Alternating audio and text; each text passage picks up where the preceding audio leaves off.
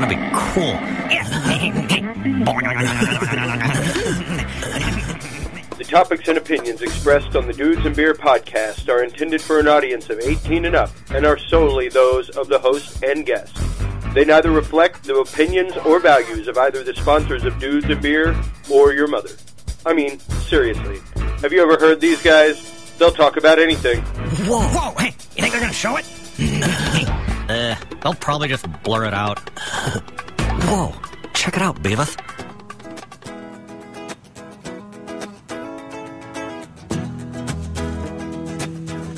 Grab your beverages and turn up your interweb. Solving the world's problems 12 ounces at a time. It's Dudes and Beer.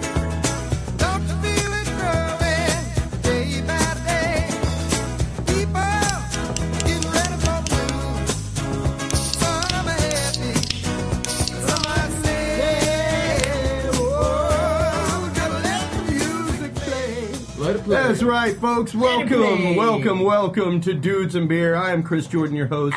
With me, as always, is Stephen Bishop and Nelson Kugle. What up? With us also on the phone this evening for the first part of the show is Sean Tajapur of West Houston Muscle. We'll be talking about the upcoming Blast to the Past cruise-in going on out at the Skeeters Stadium in Sugarland coming up next Saturday, August 13th. From 6:30 to 10:30 p.m. We'll be talking about that and everything else going on. We will be out there hosting that event live as well. We came in with a little listen to music by the Doobie Brothers tonight because tonight is the first vinyl night. Nelson has brought a vinyl album tonight. We will be listening to an awesome album by Effacer called The Music for Noise Reduction. Yeah. And we will get into all of this and more right after we get back from this message from our sponsor. Hey, are you a musician? Do you play guitar, bass, or synthesizers? Are you a studio engineer looking for that different sound? Well, fret no longer. Austin Hot Mods is there for you. From Boss to Ibanez, DoD to EHX and more, Austin Hot Mods provides over 50 different modifications and customizations to some of the most popular guitar pedals on the market, from vintage to modern. So if you're looking for that boutique custom sound on a Craigslist budget, look no further. Contact Austin Hot Mods today and mention that you heard it here on the Dudes and Beer podcast for 5% off your first guitar pedal modification. Visit them online at austinhotmods.com. Texas owned and operated and home of the Mod of the Month deal. That website again is austinhotmods.com. And we are back, ladies and gentlemen. And with us on the phone is Sean Tajapur. How you doing this evening, man? Hey guys, how are you doing? I'm doing great. Hey, what's up, Sean? Yeah, man. Well, tell everybody a little bit about West Houston Muscle, the car club, and what it's all about. Ow! Yeah, West Houston Muscle is now Houston's one of the largest clubs out here in Houston, about 1,800 members. It's just for all types of enthusiasts. So if you have something or you don't, doesn't matter. If you like cars, regardless of the type, but we're mostly muscle, classic, and hot rods. Anything you like. We like to hang out with people, and we've been around for about 7 years now, putting on some pretty awesome events out here in Houston. Yeah, and y'all put on all kinds of stuff. Y'all do like coffee and cars out at Memorial City Mall. I saw, just y'all are all over the place there in West Houston, and on a regular basis. How frequently are y'all doing events? We try to do something once a month, and then we have at least maybe twice a month because we have our Thursday night hangouts or we'll caravan to another event. We like doing stuff together if we're not doing our own thing or go support other local shows. Sure. But we like to do something for ourselves maybe twice a month or so, and just anything that pops up. It's a little hot right now, so it's not as busy for us right now, but once it cools down, we like getting those cars out. Yeah. Oh, yeah, most definitely. Now, you were talking a little bit about your collection before we came on air. Tell everybody what you're riding in these days. Yeah, so my classics that I have one 32 Pontiac 5-window coupe that I actually bought from Richard Rawlings of Fast and Loud, Gas Monkey guys, maybe 4 years ago. Nice, Gas Monkey. Yeah. So that was on episode 3, I believe, of the first season of me purchasing that vehicle from them. Oh, wow, great. Awesome. Yeah, and then my second one is a 68 Plymouth Starlight, and it's actually a police car replica. And it does have a box of donuts in it. Actually, a few boxes. That's great. Edible at all times? Yeah. Glazed. Now, and you also have a couple more modern vehicles as well. That so you my in. modern muscle car is a 06 GTO with the Corvette LS2 engine with about 410 horsepower in that.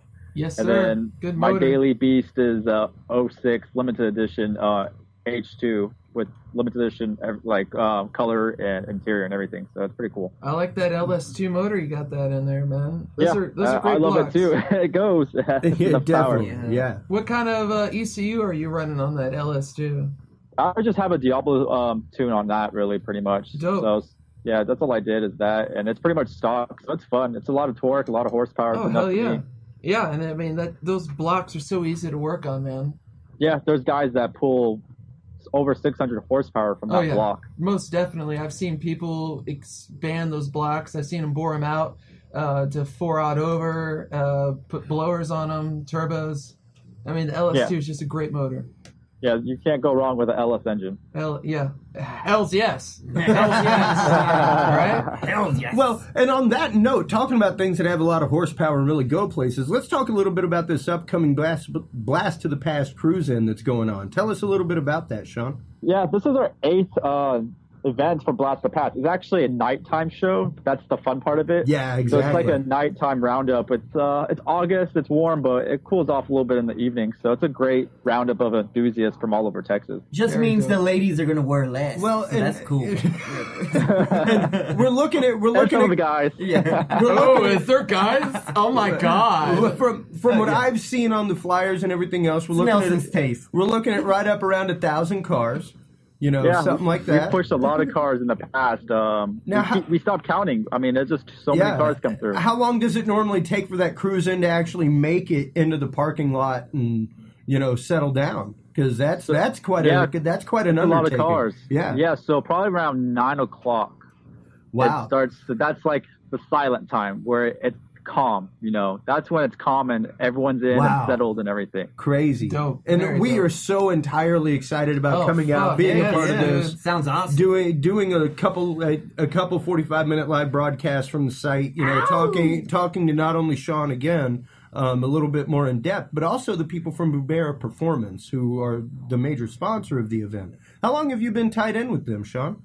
With Bombers, they are a great, awesome NASCAR racing family that they've been around for a while, and I met them pretty much when I started because they're a local shop just close to home, and I talked to them, if they wanted to help us out and do some things with us, and they jumped on board, and we do a lot of stuff with them, and they do a lot of event sponsorship for us, so we can provide awesome events for a lot of the enthusiasts in town. So they've been very supportive, and they have a lot of awesome cars, I must say, and they build some awesome hot rods. They really do. I used to actually live in Old Katy, and I used to love to just go walk around Boombera. The stuff that is out there is absolutely amazing. Yeah, and they have a lot of unique rides. Right now, they have a fully blown custom, maybe a 60-something Camaro that's ready for the track.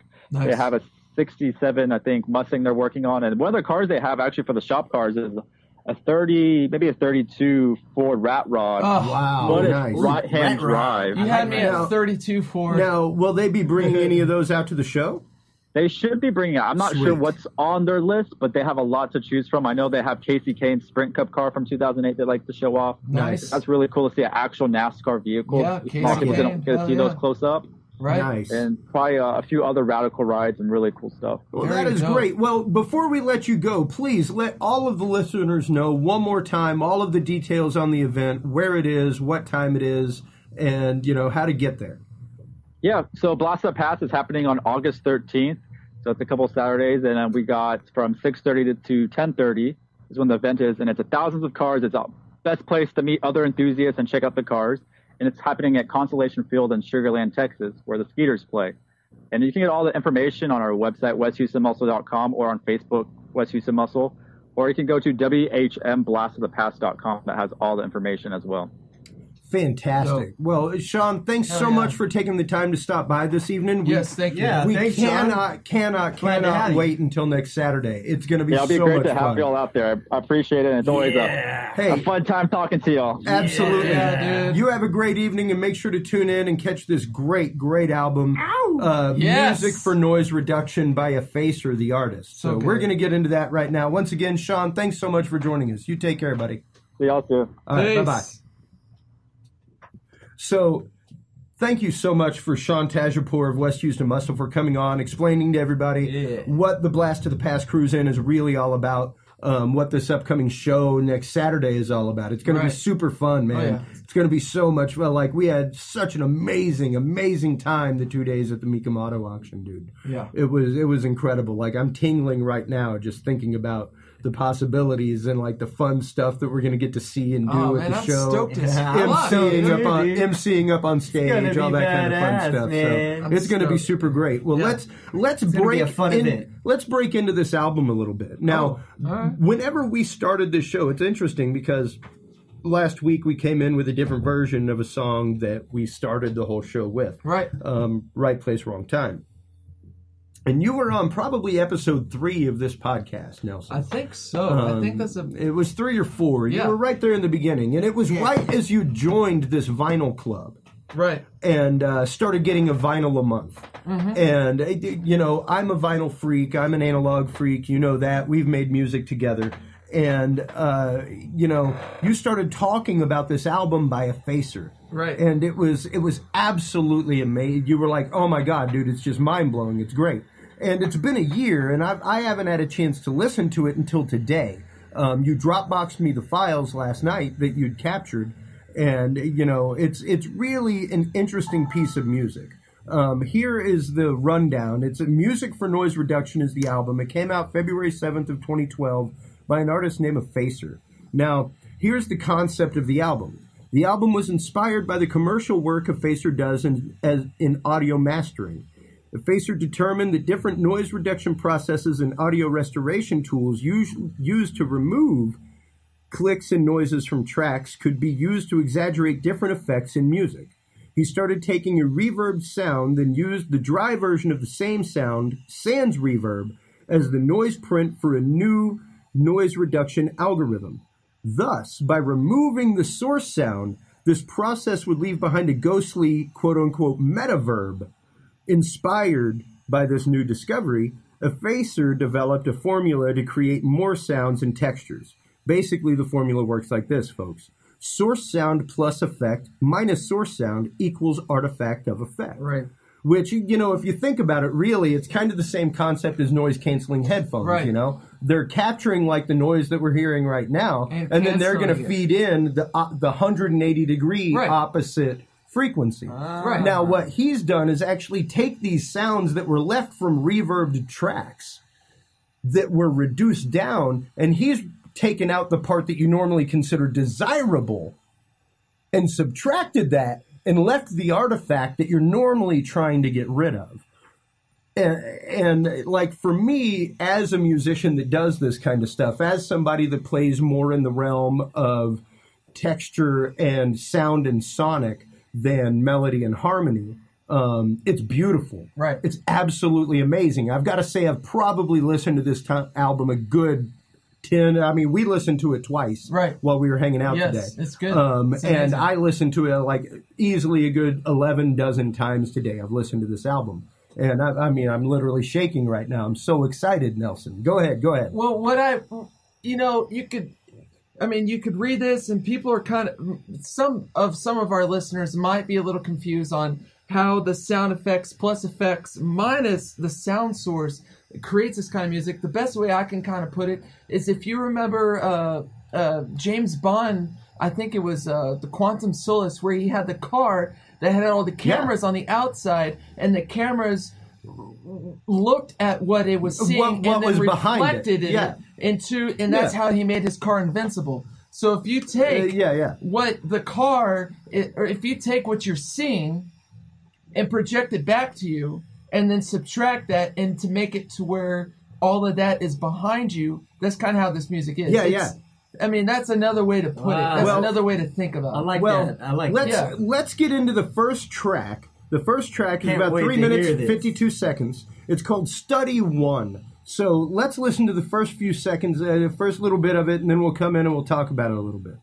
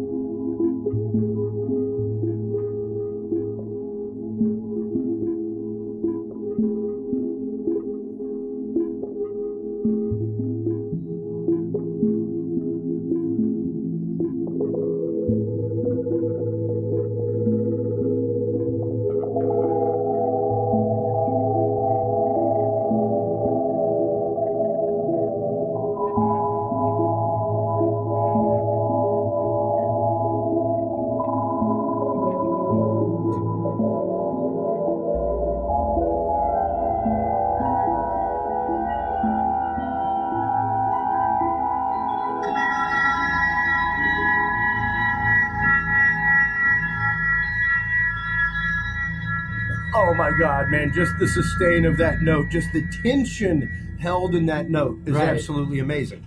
It's beyond amazing. And that's what I love about this. The album itself is so entirely textural. That's the first time I heard this. I know y'all been listening to it all day or whatnot, or a lot. It's interesting to have a first-timer's opinion. Yeah, that was the first time I've heard this. It sounds very underwater-ish, like you're underwater. That's what I said. And that's exactly what you said earlier. Yeah. If I had to imagine that and put it into words, that's how I would describe it. Well, as this song goes on, I felt like when I was listening to this for the first time, like you, I felt like I was listening to a band through 3 walls. Yeah. Like if I had 3 walls that were really shitty insulated. Yeah. Like what we hear here sometimes. Right. Like in the cave. Exactly. Yeah. That's how I felt when I first heard it. Absolutely, because on occasion you hear Palm Days recording or rehearsing over there, and they do a lot of esoteric synth stuff and things like that. Yeah. And it definitely has that quality. Almost like kind of weird sounds you would hear from like whales or something, like when you're trying to record whales or something too. Also. I mean, not exactly, but it's very in the ballpark. And like I was explaining earlier, it's aleatoric. Yeah. Like aleatoric is where someone would take just sounds and bleeps and make music out of it. And essentially, that's what Effacer is doing. Effacer or Effacer. I'm not sure exactly how to pronounce it. McCaig, what was his first name? Mark? Michael. Mike. I believe. Hold on, let me make sure I've got that actually written right here. I should know this. In the notes. Actually, I replaced. It's John McCaig. John McCaig. John McCaig, and that's kind of what he's doing. Yeah. Is he's developing an esoteric kind of sound, but making music out of it. Yeah. And that's what aleatoric music is. Like, the definition of aleatoric, is... taking dissonance and making order out of it. Right. Exactly. Yeah. And another way to explain aleatoric is if you are at end of track 1. I know, it's and incredible. That's the end of study. When I love the fact that he calls it study. I know, because and he's got a bunch of studies. It's a very classical term. Right. It's a very easy way to put it. And whenever you're looking at it actually in the realm of experimental music, whenever you consider people like John Cage, Philip Glass, some of the greats of experimental music, they really work in the realm of study. Yeah. And it's really, the concept of it is the fact of, we're going to use this sound or this effect and see how far we can take it. Right. Yeah. We're going to see how far we can stretch this and what we're able to do with it. It's truly a study in what you're able to do with that sound and that concept. So it's interesting that he starts off with study 1 and study 2 and then goes into stuff and then comes back to studies. He comes back to studies. My favorites of the track are the studies, because the studies is literally his the whole dialogue that we were talking about before, taking the sound and substituting the effects and making a pre-sound. It's really what his studies are. Really, especially once you hear study 1, study 2, and then you hear the next 2 tracks, you can really hear where he's drawn these techniques from the studies. Mm-hmm. And let's go ahead and break into a little bit of study 2 at this point and hear what we're talking about here. Here's study 2, which is track 2 on the album.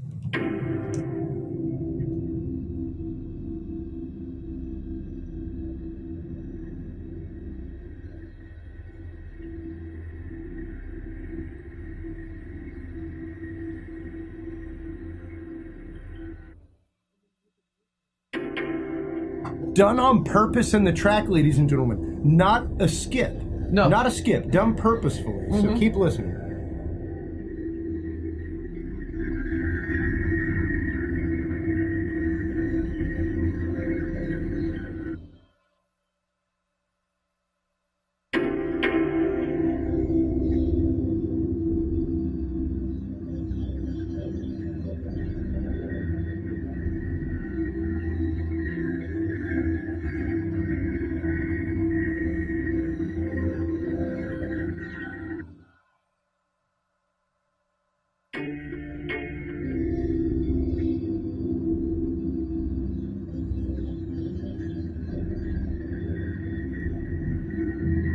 Here is where you can really, really hear him practicing with the sound. You can really hear him trying to dial something in. You can hear him rehearsing with it. You can hear a band rehearsing in the background also.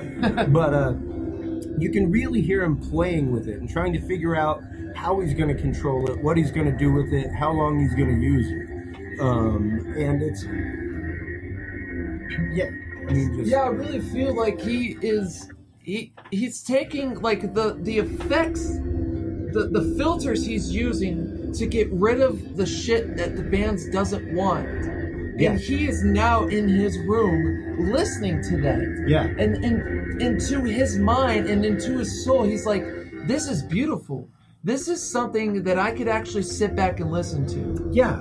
And it's interesting because we were talking about albums and tracks made out of run-out tracks, right? Things like that earlier, just esoteric sound pieces. Mm-hmm. And this is really and truly a study in sound. Mm-hmm. Like I did an album years ago called Studies in Sound that was made up of different sounds in the world around us that make up different driving forces of humanity. Right. And like there was a track on war. There was a track on construction. Right. And that little sound you get right now, it really feels like a cello. Yeah.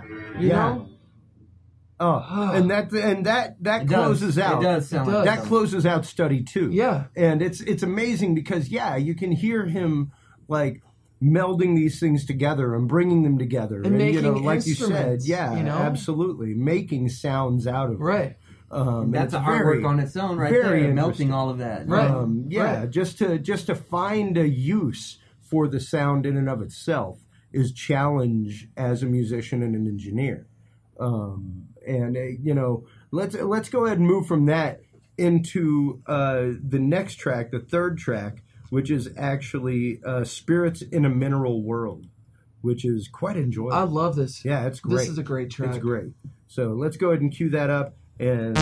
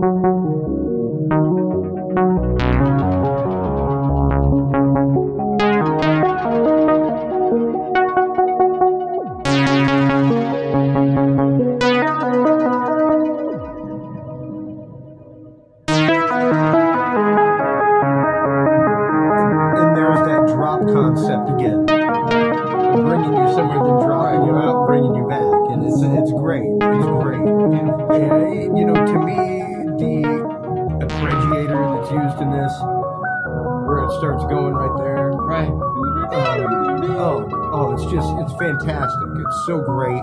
The envelope filters he's using are so just crisp and clear.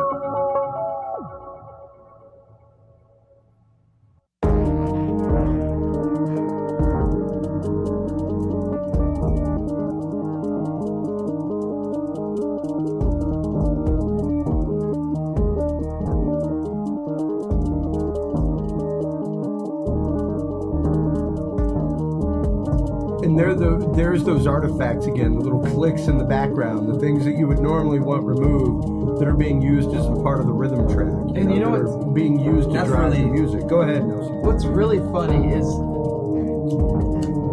listening to this track in digital form and remembering how it sounded last night on vinyl. There's huge differences. Oh, there's such a difference between vinyl and digital. It's so crazy listening to this. Like, I don't hear. There's that do do do do. Yeah. There's a kind of a harmony on top of that. Yeah. That's really high, and it's on an off rhythm of it. And you can't hear that. You can kind of hear it in the right speaker a little bit. it's harder to hear with those square waves. But yeah, it's there. It's not as present. It's interesting that you say that, because I remember distinctly one of the first albums that I ever got when I started, quote unquote, collecting vinyl, so to speak. One of the first albums that I got was one of my favorite albums on CD, Grateful Dead Shakedown Street. And I knew that album backward and forward on CD. Every song. Knew it backward and forward. And I remember my brother being in the room and we were listening to it on vinyl. And I kept skipping it back and skipping it back. And he's like, what are you doing? I'm like, you don't hear that? Yeah. Like in the left speaker? Right. Like there is like some freaking stoned hippie like 30 feet away from the microphone in the freaking studio playing a maraca. Really?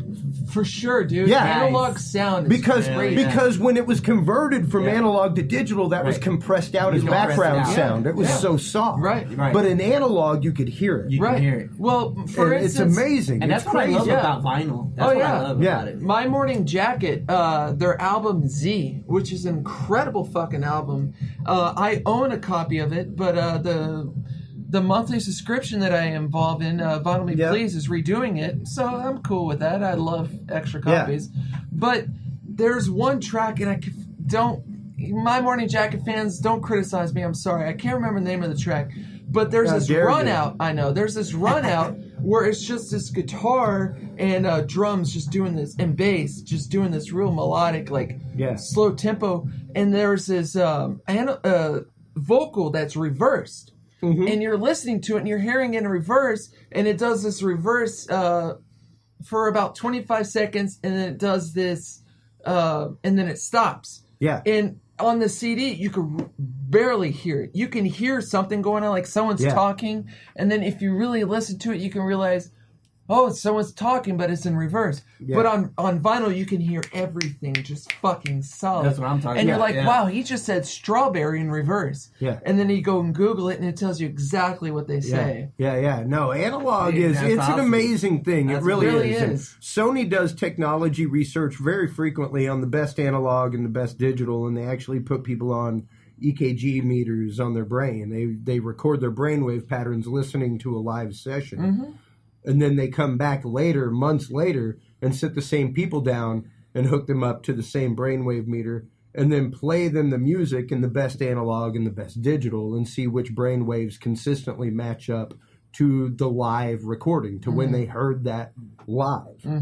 And consistently, they get better results out of analog than they do digital. Well, because it's not a 1 and 0 assumption of the sound. It's not a 1 and 0 anymore. No. It is the physical sound. It's that magnetic on tape. You're influencing rust particles with a magnetic field. Physical. In vinyl, we were talking about earlier before the show, it's the fact of that platter of vinyl has a groove dug into it, and there's a tiny little diamond particle that vibrates with that groove against a metal plate, that creates an electromagnetic field that turns into the 1s and 0s. It's science. It's a piezoelectric element. Yeah, and it's interesting. It works the same way as a guitar pickup does on a bridge. Because I use a movable magnetic cartridge, which is considered piezoelectric, which is something that's vibrating at a certain frequency. Yeah. And the faster it vibrates, the sound it gets. And it has no fluctuation from low to high.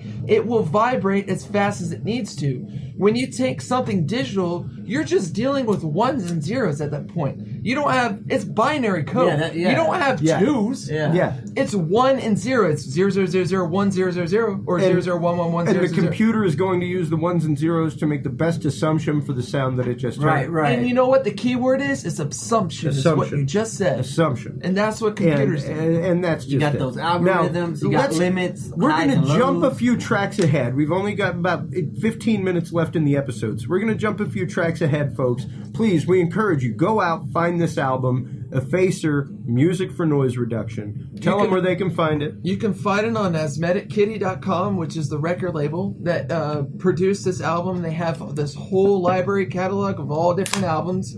You can also find it at Discogs. And you can also find it at oldies.com, which is another record place. Oldies.com has a little bit cheaper than Asthmatic Kitty.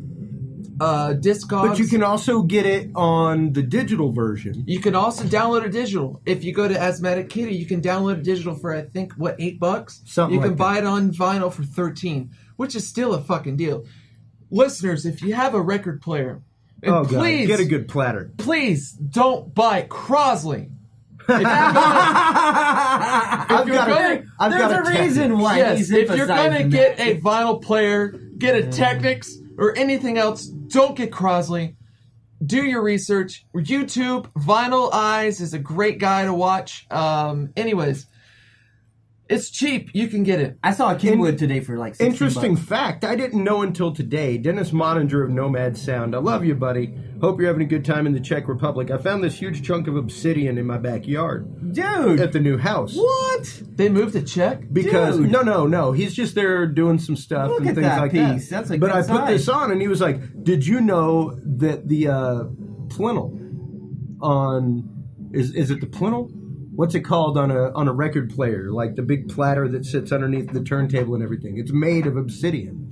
Some Technics and stuff like that. The Really? big black part underneath the turntable itself, that's the weight of it, is made of obsidian. Really? Yeah, and I did not know that until today. I didn't And either. thank you very much for that tidbit, because I love knowing what rocks and minerals are used for. Right. And on that note, we're going to get into the next track on this, which has nothing at all to do with rocks and minerals. It's called Not Enough Information, and this is actually track 7 on the album. So check it out, folks.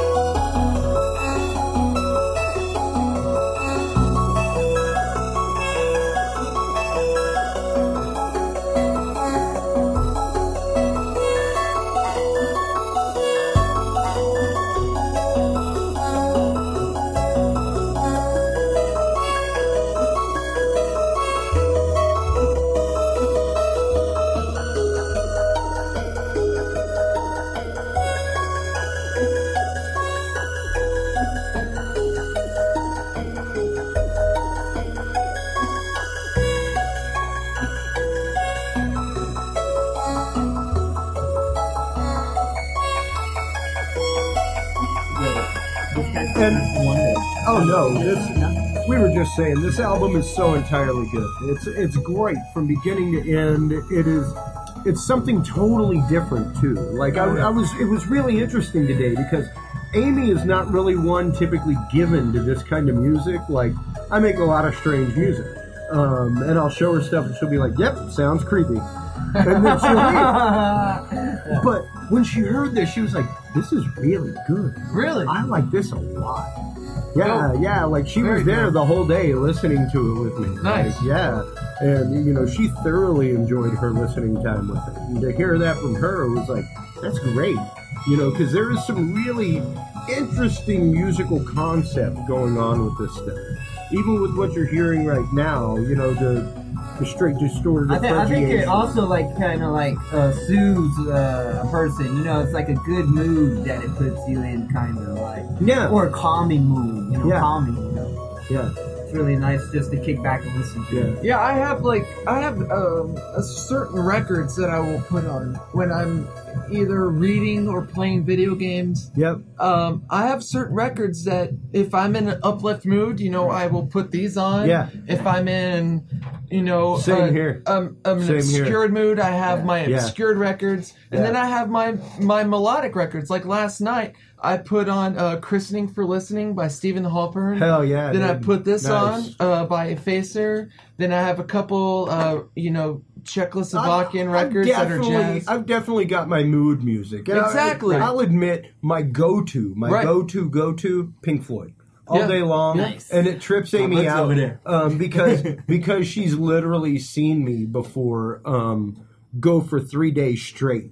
Right. Listening, and it's my Pink Floyd mix on my Windows Media Player, but it's literally every single Pink Floyd album. Yeah. Nice. Everything that their entire catalog. Right. And she's like, you don't get tired of this. And I'm like, Nope. No. Never. Never. I don't think I've really gotten I've definitely got that music that when I'm in that mood, like that's what I listen to. Right. And it's interesting because this has definitely hit my rotation. Like this work today, dude. I thank you so much because, like I said, this for our first conversation about this was the first night you were on the friggin' podcast. Right. Wow. First night. Goes that far back? I think it was. Yeah. Wow. I'm pretty sure it was. It's interesting. And it's interesting that it comes a year around that we finally started Vinyl Night.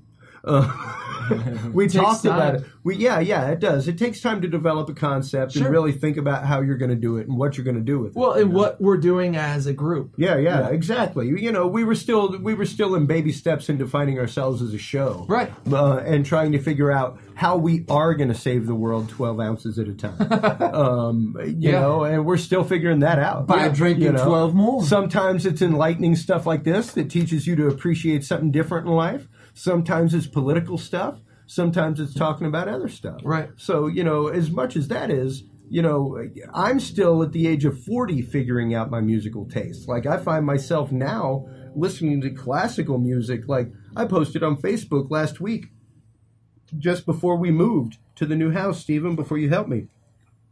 I posted on Facebook, I'm probably the only dude trucking around Texas right now in my full-size Ram pickup truck jamming classical music. Right. Like, I remember, dude, in high school, I was at a red light one time and it had Vivaldi, Four Seasons, and I'm pretty sure I was playing Summer, which is one of my favorites.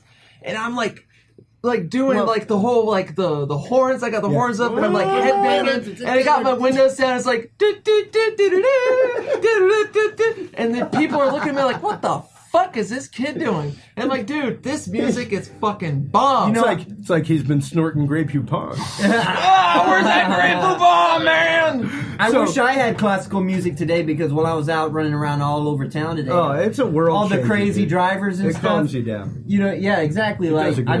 It's kind of like you need that in Austin. You need some 89.5, man. If you ever need it, 89.5. I'm like, you just cut me off. Oh, that's cool, man. That's cool. Speaking of that, like we said earlier, he does a lot of studies in this. We're going to listen to the last study here, Study 5, which is actually track 9. It's the next to last track. We're going to do the last 2 tracks here. We're going to listen to a couple minutes of this, come back, talk to it, listen to the last couple, then we're going to let y'all go, folks. But I like Study 5. Listen to Study 5. It's some great stuff. He goes some great places with it. So check it out.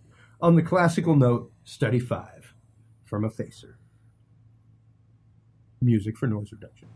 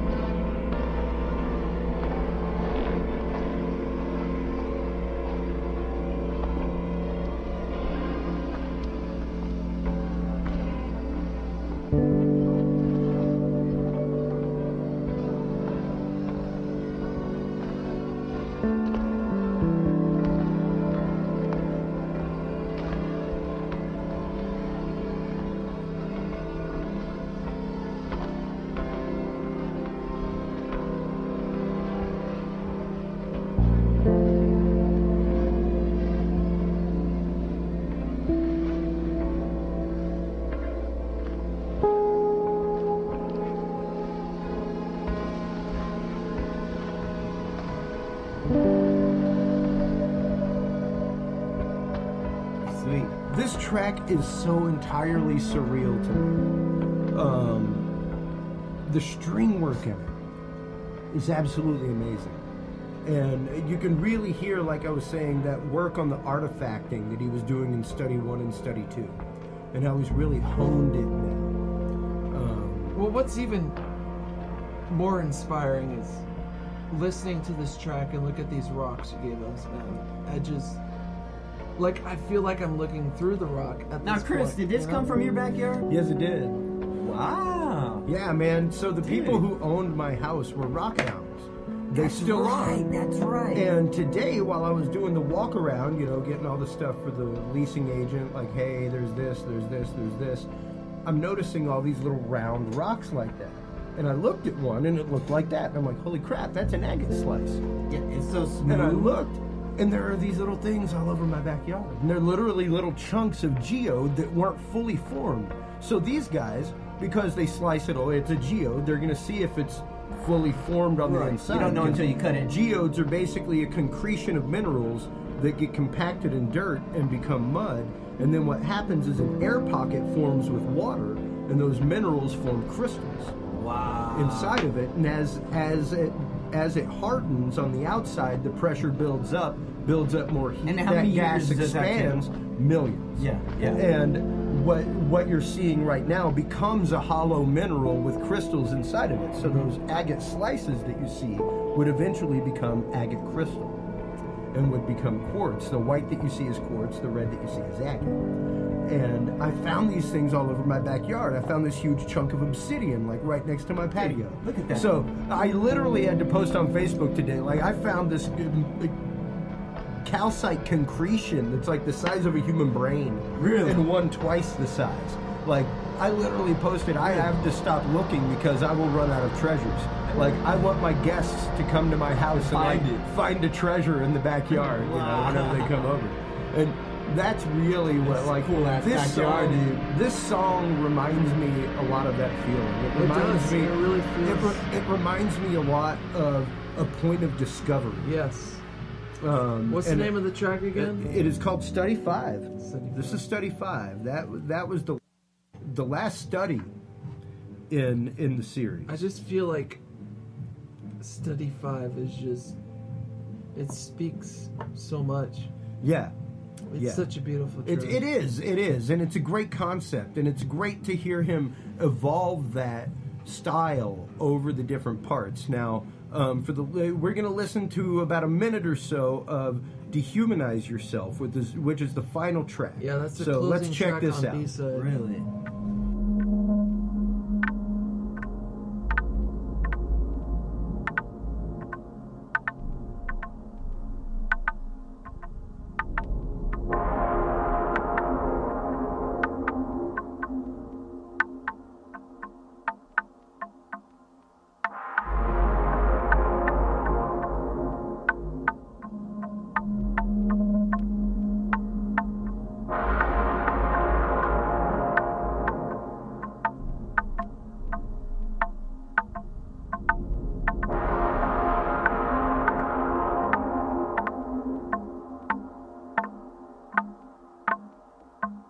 And to me, this track is really interesting because basically what you're listening to is like the muted track of a marimba.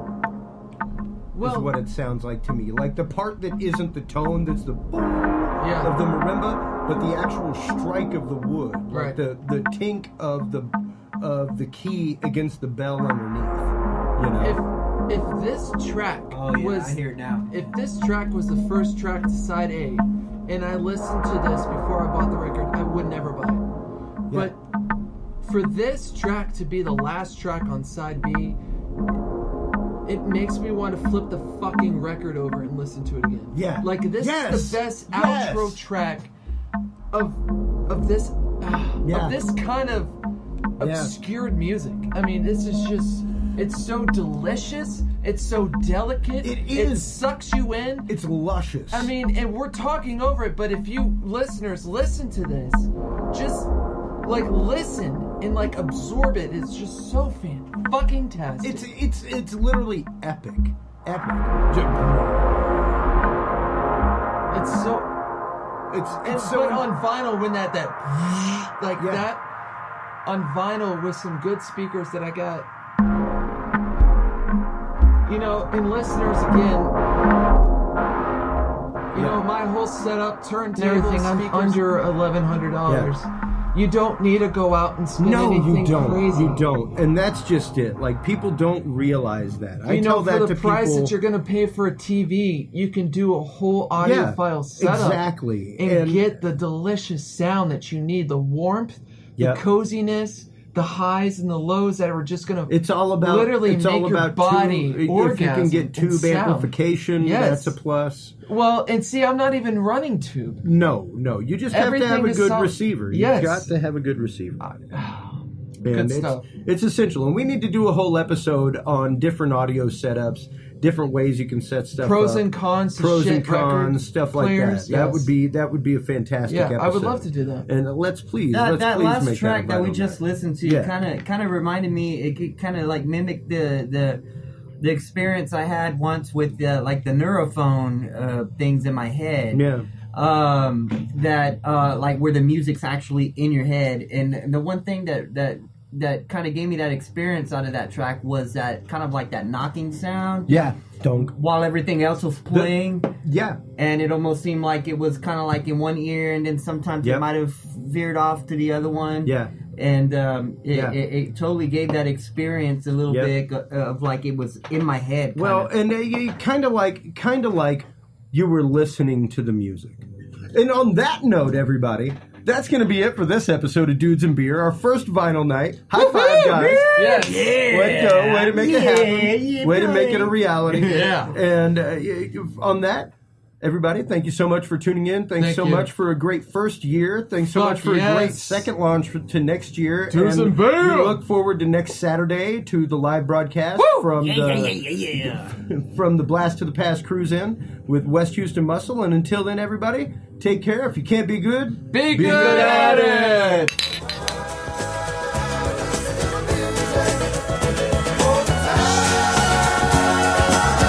You've been listening to the Dudes and Beer podcast. Visit us online at www.dudesandbeer.com. Find our audio streams on soundcloud.com and spreaker.com/Dudes and Beer. Follow us on Facebook /Dudes and Beer. Thanks for listening, everybody. And until next time, drink responsibly.